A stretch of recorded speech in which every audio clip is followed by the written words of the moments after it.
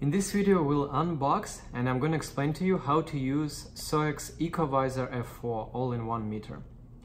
The Ecovisor comes in a gift box with a serial number on the side with all the functions described on the back, our contact information, and you can see that this is a real good box. So let's open it up and see how it works. Inside the box you will find the unit and a few manuals. And this is the insert which says remove the film, charge for 6 hours, test everything, charge again. So the device will come with a protective clear tab. In case you don't see this clear tab, don't panic. This means that the device has been tested by our technical personnel here in the United States to make sure that it works perfectly after the overseas flight. So if you don't see the tab, just go straight to the charging. After the device is charged, I have one already here, you can start using it. By holding the OK button, the device will turn on. Oh, by the way, on the back of the box you will find the secret compartment, and inside of it you will see the charging cable and the charger. You can use those to charge the device. We recommend charging it for 6 hours. In reality, I think 4 hours is more than enough. Then you use the device until it's completely depleted and charge it again fully. Do it 2-3 times. That will ensure that the batteries inside the device have the maximum capacity to work. Okay, so let's put everything aside. The manual is, of course, on English, user guide. It tells you everything about every function, has the technical specifications, and will explain you how the device works and give you some tips. It has the serial number and the stamp from the factory, and pretty much everything else, everything is explained here. But let me give you the basics, and we'll do some testing. We have some fruits and vegetables over here. We'll test some items for radiation, for electromagnetic fields, and also we'll test the water. Let's start with the most important one. That's how the SOEKS started, with the radiation detector. It's located on the top right. The device uses a touch screen. After you click it, you can see the number showing up right away. On the left, this is the accuracy bar. Once it's full, then it means you have the most accurate results. In this video, we're going to test the card, which is Energizer card with negative ions. It actually claims to protect from electromagnetic fields, but in reality it's being ionized and it has radiation. So to test the item, we'll just put the device on top of it, and you can start hearing the more frequent clicks of the device, of the Geiger millitube, right away. As you can see, the numbers increasing already. And if you want to test something like really fast and don't want to wait until the accuracy bar is full, or which takes about 1 to 2 minutes, you can press reset, and after that you will see the numbers right away. So how the device works, it shows you the readings right away. Every second it updates the reading, but basically it trails over the last minute of average readings. So when you reset it, it doesn't have this trail, so it shows you the numbers, high numbers right away if it's something radioactive. And you can see we reached the high level of radiation, so now the device is beeping. Let's put it away. When you click dose, you will see the dose which the meter accumulated. So this particular meter was working for 1 hour and 17 minutes, and the dose it accumulated, it's 0.16 millisieverts. We press red, and we're back to the radiation background. Okay, let's check out another function, which is electromagnetic fields, located in the middle left. We have different views for the electromagnetic fields, which is indoor. You will use the device around the house or apartment or the workspace and walk around and see electric on the top and magnetic fields at the bottom. Then there is outdoor, which is less sensitive. You will use it outside to check the power lines, maybe a backyard, or even smart meters, and determine how far away you need to be from them. The next view is household appliances. This is one of the most sensitive modes. You will use it to check the electromagnetic fields from electronic devices.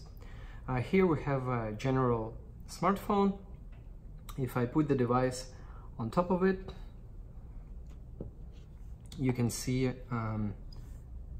that the readings, and the last screen is the view, which basically shows you the readings from the device. So you see that the device shows zeros. That's absolutely normal, because usually modern smartphones, they don't emit too much electromagnetic fields. What we want to do, we're going to make a call and see if the device is going to pick it up. And you can see right away, when we start using the device, there is a magnetic and electric and magnetic field. Okay, so as we're using the device and making the calls, the electromagnetic fields are picking up and increasing. Please leave your message for Okay. So if you have any questions, feel free to write a comment under the video, and we're gonna reply right away and explain everything. Again, the next, let's do the nitrate testing, which allows us to test nitrates which accumulate in fruits, vegetables and meats if chemical fertilizers were used to speed up the growth.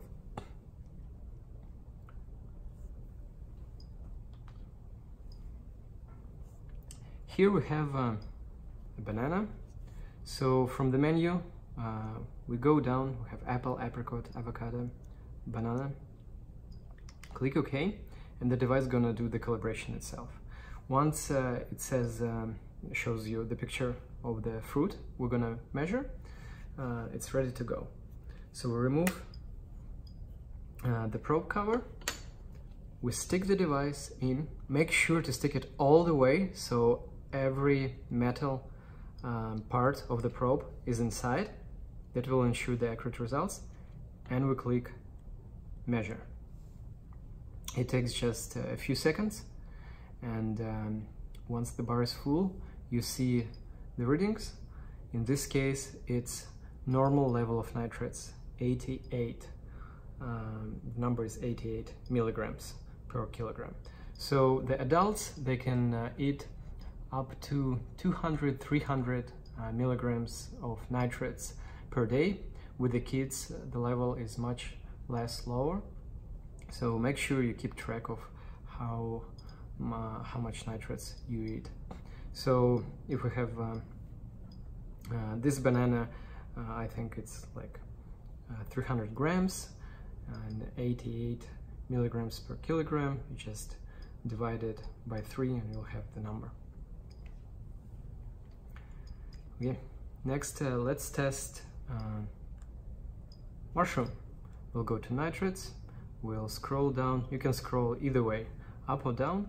Gonna scroll up, you will see seafood, meat, baby norm. Baby norm we can use for every fruit, vegetable, even if it's not in the system. It will allow you to understand how many nitrates this particular product has, and if it's safe for the small babies to eat. So we are looking for mushrooms over here. Papaya, nectarine, here we go, mushrooms. Click OK, calibration. Then it says that the normal level is 60 milligrams. We stick the probe all the way in again and try to make sure that there is no gaps, air gaps, so the probe is actually inside the device and it's not in the air cavity. we'll press OK to measure, and we'll see the result in a few seconds. This mushroom has less than 10 milligram per kilogram.